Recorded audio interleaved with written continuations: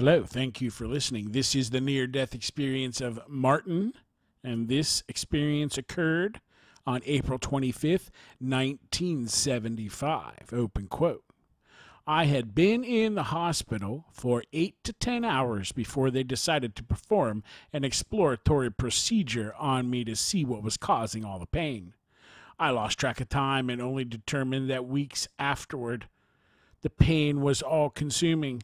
I do remember that I was in a hallway outside the operating theater lying on a gurney. I was moaning from the pain. A corpseman walked up and said the pain should subside because they gave me a pre-anesthetic.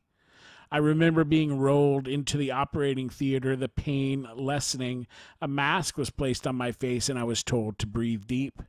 The next thing I knew was that I was rising up from my body towards the ceiling. I knew my body and other people were below me, but I kept looking up. I stopped near the ceiling light. It was next to my face and very bright. Next thing I knew, I was outside over a river, but before a slight rise in the land with a small house off to the left, and there was a lady, dark, long hair, a little curl, shoulder length, about my age, who was extremely happy to see me. I was not standing on the ground. She had her hands on both sides of my head and kissed me a couple times. Not sexual, just happy to see me. She hugged me. She didn't speak, but told me that she was very happy to see me again, that she knows I don't remember her, but it was okay, because she loved me and I would remember if I came with her.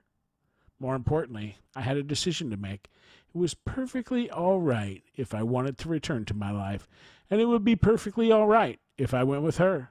It was up to me.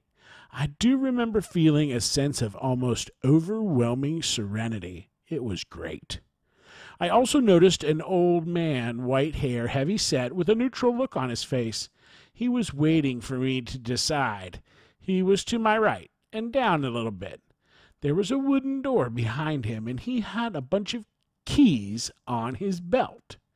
He didn't look me in the eye or communicate with me in any way. I didn't get a feeling if he was good or bad. He was just waiting, very patient. I also knew that if he opened the door, I would not be returning. I don't remember any fear, but I did know he would accomplish whatever my decision would be. The ceiling light was still near my face at that time, and I knew I was still in the hospital operating theater, but I was also up above and outside at the same time with these two people. I remember a sense of calm, a feeling that everything was all right. I did have a decision to make, though. The lady was still reassuring me that I would be happy and everything would fall into place if I went with her, but she would also understand if I stayed. I remember thinking that I wasn't finished yet, that there was something I had to do yet. What that was, I didn't know. But I did know I didn't finish what I was supposed to do. I told them I had to go back. I turned away and felt myself going down, my decision made. The ceiling light was growing dimmer. I was glad to get it out of my face. I remember going back into my body, and as soon as I did, I sat up and a lady placed a hand on my chest, pushing me down and telling me that I had to lie down. The doctor wasn't done yet. I said okay and laid down. I heard the other people in the room talking, but I can't remember what they said. I felt a mask being placed over my mouth and nose. I also knew it was a nurse and not the dark-haired lady. I wanted to tell her that I came back, but I don't know if I did or not. End quote. What a great story. I particularly liked the description and actions of the lady who was with him or kind of showed up, that it was perfectly all right if I wanted to return to my life. And when she said, she didn't speak, but she told me she was very happy to see me again and that she knows I don't remember her, but it was okay because she loved me and I would remember her if I came with her. Totally interesting. There are some questions here. Question, at the time of your experience, was there an associated life-threatening event? Answer, yes. Volvulus of the small bowel. My intestines twisted 180 degrees around a band of adhesions from a previous surgery, cutting off the blood supply to the rest of them. Very painful. Life-threatening event, but not clinical death. Received the last rites. The surgeon told me that if he had to bet on whether or not I'd survive, he wouldn't have bet on me. That the volvulus of the small bowel exploratory surgery revealed the small intestines were black from being twisted, cut off a blood supply that was killing me. Did time seem to speed up or slow down? Answer. Time was there, but not important at the moment. I can't really describe it other than to say I knew I was up by the ceiling in the operating room, and I was also outside by a river with two people I didn't know. Question, did you encounter or become aware of any deceased or alive beings? Answer, yes. There were two people, female with dark hair that was overjoyed to see me. She knew me, but I didn't know her. And an older male with white hair who did not communicate with me, but I knew he was waiting patiently, neutrally, for me to make up my mind to stay or not.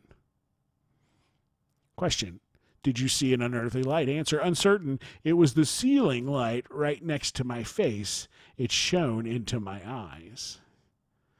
Question, did you seem to enter some other unearthly world?